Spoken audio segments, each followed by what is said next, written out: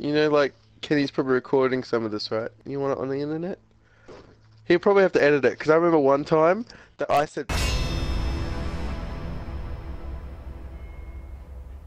So I got my grubby, slightly bony yet larger than normal hands on For Honor's beta, and well, it played just like a beta.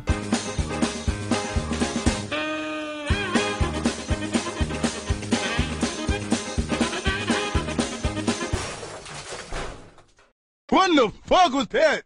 Yes, Ubisoft releases a game that isn't what it's cracked up to be? Imagine my surprise. Let's just start with a quick rundown of the story, because a quick rundown is all we got. All is good with the world until a massive natural disaster has stricken the world, leaving in ruins. No place was spared and resources are now very scarce.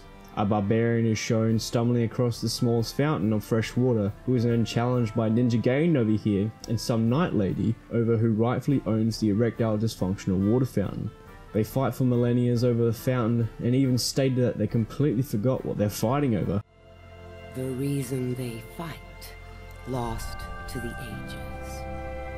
It must be so important. The legendary warriors decide that maybe peace is the answer all this time. Until some bitch named Apollon comes along and is all like, and you're not gonna stop there! What are you waiting for? Do it! And once again a bloody war resumes over the small water fountain. One thing I just don't seem to understand is, what is the purpose of this beta? Maybe it is to test the service and fix bugs, but the beta finishes the day of For Honor's release. I cannot imagine Ubisoft will have time to fix all the problems the beta is showing before its full release. And trust me, there's a few issues. Time will tell and we'll see how things go. Maybe I'll eat my own words and fiddle with my ass cheeks and all the free time I'll be having, because after this beta, For Honor has not won me over. The gameplay consists of 3 main game modes with extra challenges within to keep the gameplay going. You have Deathmatch, Duels, and Dominion. Deathmatch consists of a 4v4 fight to the death, which starts off with each player in a 1v1 situation. If the player loses the 1v1, they must wait to be revived or risk getting eliminated for good. If you win the 1v1, you can continue to venture out and help fight with your friends to turn a 1v1 into a 2v1. Or you can wait around the corpse of your fallen enemy and just wait for their teammate to come and revive them and gank them while you have the advantage. Duels is the simplest mode in which it's just a 1v1 or a 2v1 if that tickles your pickle. You polyamorous fuck. In which you fight your opponent in a best of 5 matches. First person to win 3 out of 5 rounds wins. Now Dominion is the game mode that I think will sell this game. With very small hints of mobile mechanics, you and 3 other warriors need control zones to gain points. In the middle of the battlefield are minions which fight for you and can help you push into enemy territory. Killing enemy minions grants a small amount of points for which you use to gain abilities. These abilities are special to your specific warrior and can do anything like AoE heals to a barrage of arrows in a certain area. Once your team has reached a certain amount of points, your enemy team has lost the ability to respawn until they retake a point. Killing all the enemies at this stage will mean victory to you and your weeb clan. This is by far the most fun part of the game and where my time was most spent during the beta. The gameplay felt like more of an exaggerated version of Dark Souls PvP, but with a rock paper scissors element. During a fight there is an icon over your enemy which shows what side the weapon is on. When you see the icon change red, you must move your weapon to that side to block it or suffer damage. The 3 factions in this game are Knights, Vikings and Samurai. Using the same system as PlanetSide 2 does, and PlanetSide 2 does it better! Each faction has its own zone, and they must battle zones to increase their zones. A team with the most land in their zone wins seasonal bonuses, which I'm assuming consist of gear and steel. Steel is a game currency that you can use to buy new characters and open up packages which drop random lots of gear. Each weapon and armor has a lot of customizable gear which gives you little stat bonuses here and there and ultimately lets you choose how to play your own character. For example, you may fight the same class and character, but the accessories give each character that individual feeling. After coming back for a second day, that is when I decided that I had given up on this game. I got enough footage on day 1 for the video, but when I decided to have a little fun for myself, that's when the game told me to go fuck myself. I couldn't search for any games, couldn't even verse AI with a friend, and most of the time I had trouble even trying to party up with friends. The game has a worldwide event in which an objective is set, and if completed, then everyone gets a prize. The objective was to play, I believe, 160,000 matches of 4v4, and everyone gets steel and some packages to get armor. I for one did not receive any of these rewards, and even though my friends did, the game couldn't help but remind me that I should have these prizes, but it refused to give them to me. A menu screen continuously appeared about the rewards and will not go away.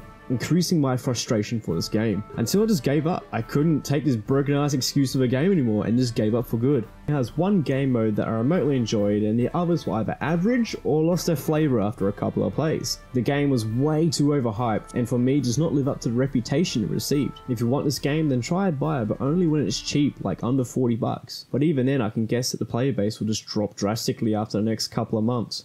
I could be very wrong, but I would not be shocked in the slightest my assumption comes true. As you'd expect from a game that is entirely online for both single player and multiplayer, For Honor launched yesterday with a handful of connectivity issues. Players have filled up Ubisoft's forums with a number of complaints about the game, mostly due to network problems or matchmaking failures. So, a couple of days after For Honor's release, and how's it looking? It's not looking well. My question still stands with what was the whole purpose of the beta, as obviously multiplayer and server testing was not a primary focus. As you can see from the article I found from The Know, a lot of people are still reporting issues with matchmaking and parties and lobbying and all that sort of stuff, especially people who are playing from different regions. People in different regions seem to be having trouble connecting at all. Apparently the game will just boot them out completely if you are from a different region, in which Ubisoft has responded with just don't play with other regions, which I think is an absolutely terrible excuse. Like, if you want to play with people from a different region, you should be able to. If you're not going to let people play from different regions, don't have that option in the game. But since that option is in the game, it should be accessible. Unfortunately, it isn't, so there's a problem with that. What else is there? The microtransactions. Straight out the gate, hundreds of microtransactions are already out in force. Straight away with unlocks, you can unlock entire characters and the whole kit and caboodle, which is comparable to the system that Battlefield has, in which you can unlock the entire upgrades and all the equipment that the soldier would have. But that was at least months after the fact. Ubisoft has come out of the gates with this, so basically making it pay to win. It is making it pay to win off the get-go. Because if you've got the money to fork out for those packages to get the extra equipment, you already have this advantage over people who don't. People who can't afford it or just don't want to put that money into it. I mean, if you sunk already like a large amount of money into this game, then you might, well, most people would be likely to sink more. Some people just barely get enough for the game as it is. The game did come out with a story mode. A weak as piss short story mode.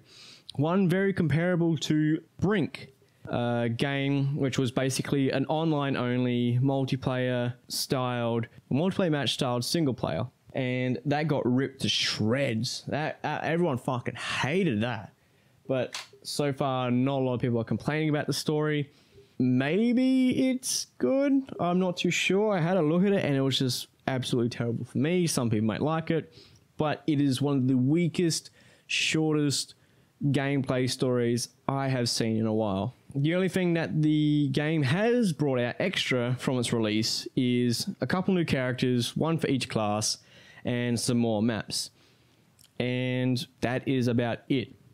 You basically got your microtransactions and your terrible multiplayer with a couple new characters and a couple new maps which you can barely play. The servers are stupid, they're terrible. So if you're able to get a game, then you might be able to play these new characters, you might be able to test these new maps, who knows. But what I would like to say is I did call this, I mean, like, this will be coming out with the review, but I did this script when I was playing the beta, and now it's a couple days later since I'm a lazy shit and hadn't got the video done in time, but you know, it's coming out now.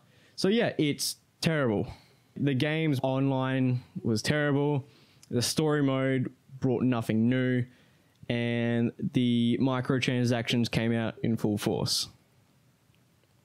Hey guys, Leviathan here, just giving you guys a quick update on what's going on. As you guys may already know, you guys haven't seen much of me. There's good reason for that. Right now, this video here took me a fair amount of time, longer than I expected to edit. I got a bit lazy, so I need to pick up my game on that one.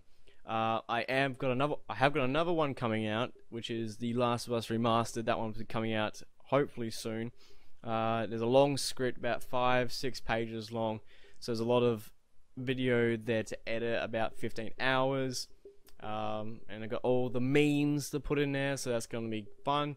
I am also planning to do a retro review for possibly a PlayStation 1 game after that, so we'll see how we go. Right now, I am also in the process of moving far away from here, so that is going to take some time. There's a lot of distance to cover, so hopefully that all goes well. But yes, hopefully at this new place the internet is better, because right now the internet at my place here is getting worse and worse. That's never good, and it's making me unable to stream, so that's why you guys haven't seen me stream much anymore, because the internet's just getting worse and worse. Hopefully the internet at the new place will be getting better, so I'll be able to stream more often and do more videos, that sort of stuff. Right now I'm also in the middle of some medical mumbo jumbo stuff. Right now I'm getting x-rays, blood tests, and filled up by 101 physios, so my Valentine's Day was well spent. Yes, and that's about it for here. So expect a review coming in for The Last of Us Remastered soon. Another review after that, and hopefully by the time those videos are out, I will be back to streaming as well as making more content for you guys. So, ciao for now.